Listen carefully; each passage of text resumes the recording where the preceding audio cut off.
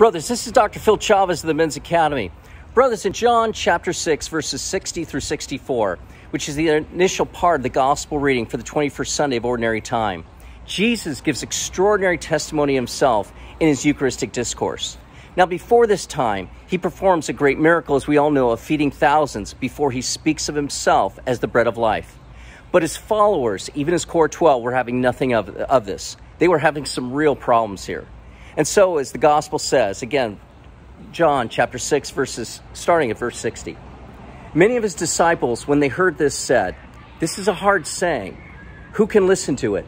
But Jesus, knowing in himself that his disciples murmured at it, said to them, "Do you take offense at this? It is the Spirit that gives life. The flesh is of no avail. The words I have spoken to you are spirit and life, but there are some of you who do not believe." Brothers, let me make a couple of points here. First, according to Augustine, the people are not receiving our Lord's words with spiritual ears. And here's what he says. The people did not perceive that it had a deep meaning, or that grace went along with it, but receiving the matter in their own way and taking his words in a human sense, understood him as if he spoke of cutting of the flesh of the word into pieces. Brothers, today, even the majority of Catholics do not believe in the real presence of Christ in the Eucharist, perhaps because they primarily do not transcend a human way of thinking.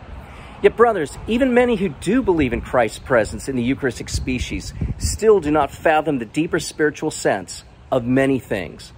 In this secular age, in this age of the flesh, many good men are disaffected due to a lack of prayer, of devotion, of worship, of spiritual reading, of many religious exercises. And so, brothers, without a spiritual devotional life, the human mindset will dominate. Brothers, men will, in this case, what will happen is men will speak more of the failures of the church than Christ's victories.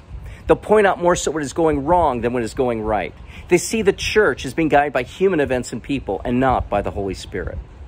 Now, brothers, secondly, without a spiritual sense, one fails to fathom the deeper teachings. Now, given Jesus' greatness that he manifested continually, this should have caused his disciples to think more deeply, to ponder upon his words more, to stretch themselves in their thinking, to consider even a deeper level of thought. But instead, as the gospel reads, the disciples murmured at it and said to them, Jesus said to them, "Do you take offense at this?" Now, brothers, Augustine comments that God's mysteries should draw men's attentions, not enmity. But brothers, sometimes men get too comfortable in their perspectives and opinions about things, not allowing their thoughts to simmer upon deeper meanings, but instead take things at face value. Brothers, so let us take care to move in the realm of the Spirit, to avoid rash human assessment. But when embarking on spiritual subjects, don't form judgments too quickly, but take the time, simmer on the deeper meanings, and see what more you can find. Brothers, God be with you.